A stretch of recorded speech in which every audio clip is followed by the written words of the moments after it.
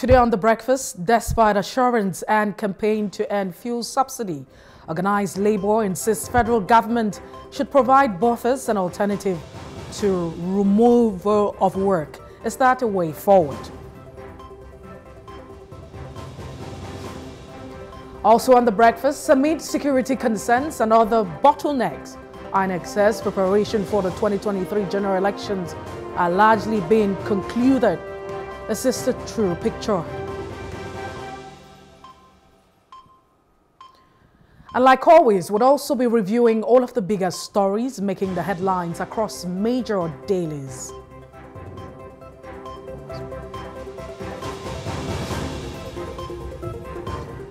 It's a beautiful Wednesday morning. Welcome to The Breakfast and Plus TV Africa. I am Messi Popo.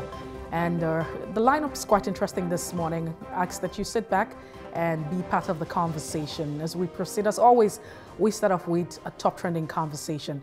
But it's also important to note that the queues have not disappeared.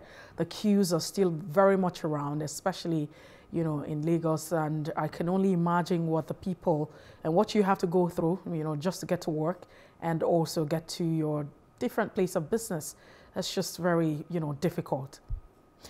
However, our top trending this morning, we start with the issue of defection. Now, one would think that just a few days before the 2023 elections that we have anticipated, the issue of defection would be a different story, but that's not the case, as we have Baba Ayor Liman, the Northeast Zonal Secretary of NNPP, announcing his resignation as the Zonal Secretary of the Northeast, as well as member and coordinator of the Presidential Campaign Council of the NPP.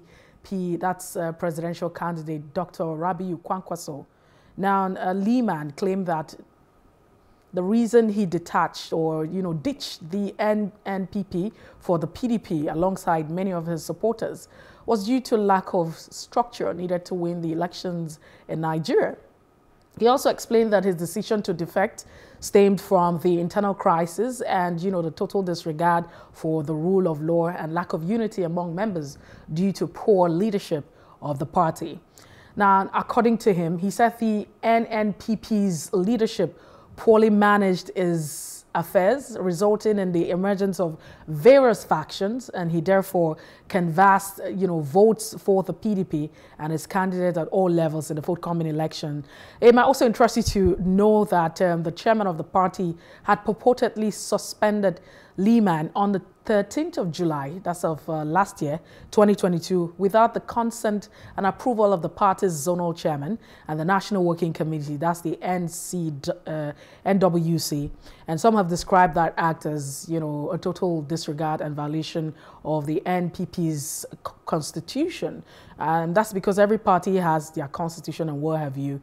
Don't forget that Rabiu Kwankwaso is in the race, contesting that race come the 25th of February 2023 to become the president of the Federal Republic of Nigeria. So we're still talking about defection.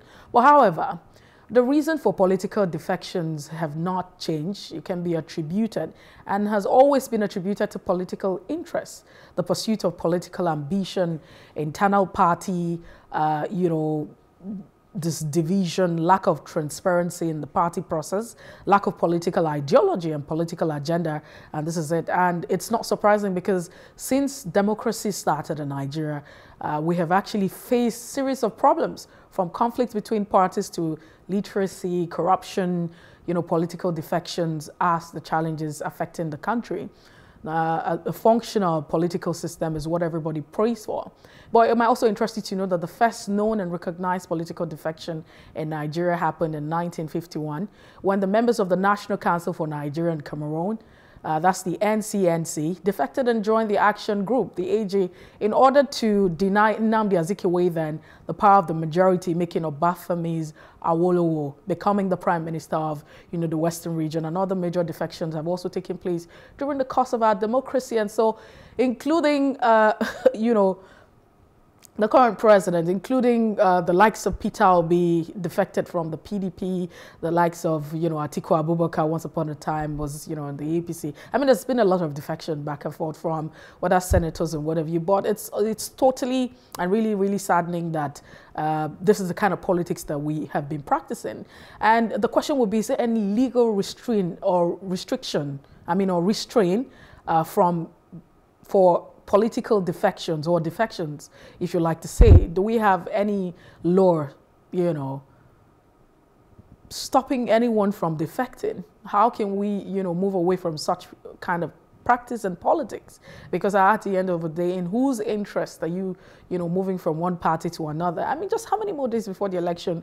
One would think that you have seen all, but that's not the end of it. Here, I'm sure that even just the day before the election, you still have a lot of persons who would defect. But that's the kind of politics that we have found ourselves, and that's the kind of politics that's playing.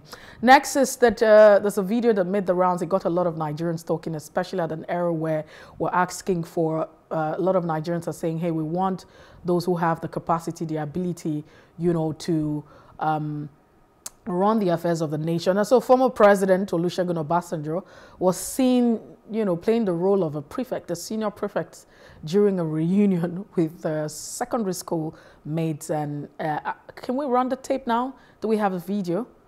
It would make sense if you see, what I'm talking about. But I mean, there's a former military, personnel, and so it's within him. But it's quite interesting. I love the fact that he lives his life.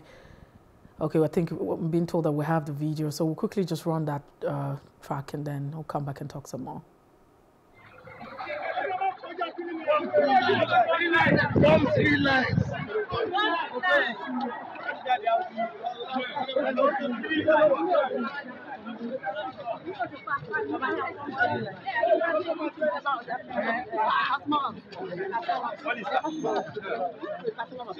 Hello, please, you on the line, please. On the line.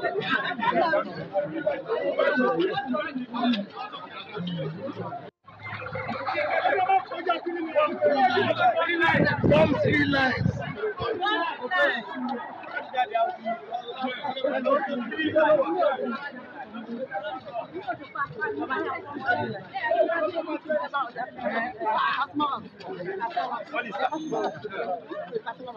Hello, please, you on the line, please.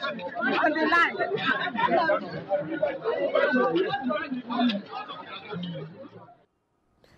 And that's the former president of the Federal Republic of Nigeria, Olusegun Obasanjo, right there in the video that got a lot of Nigerians talking about how fit he is.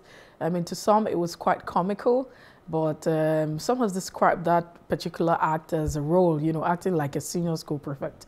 You remember if you were in school and then you were a prefect, you know how it is. I mean, there's this power, you are in charge of everyone.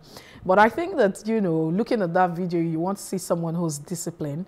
That hasn't left him. I'm sure the military training in him still remains, and it's always good to see him, having a great time with his life.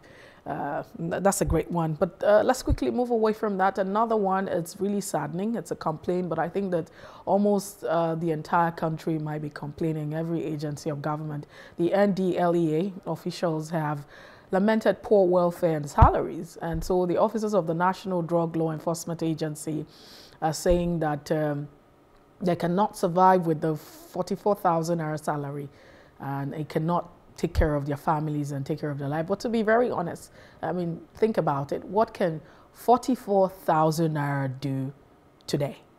They also express their frustration over poor, remuneration and lack of promotion, non-payment of medical and other allowances, and lack of befitting barracks for them to stay.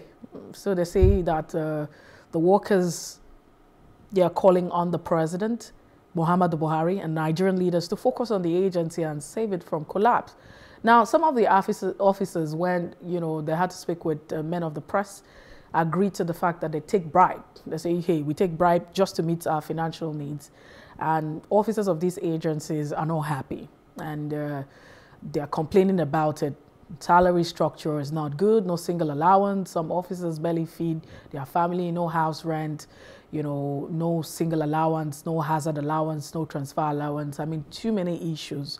But Is that even not the case with almost every agency? I mean, just of recent time, we hear reports of saying that, you know, the police might just be embarking on protests right here in Lagos, even though we have a police personnel saying that's not true and they can't do that. But just a you know, conversation I had with my colleague just before coming on air, feels like every other agency. You hear the military as well, you know, the Nigerian army, to be very precise. You hear different government agencies complaining of poor salary, poor, you know, structures, no allowance and what have you, poor condition of living, no provision and all of that. And so we ask ourselves, how do we fight corruption when we're not taking care of the brother of corruption, which is poverty?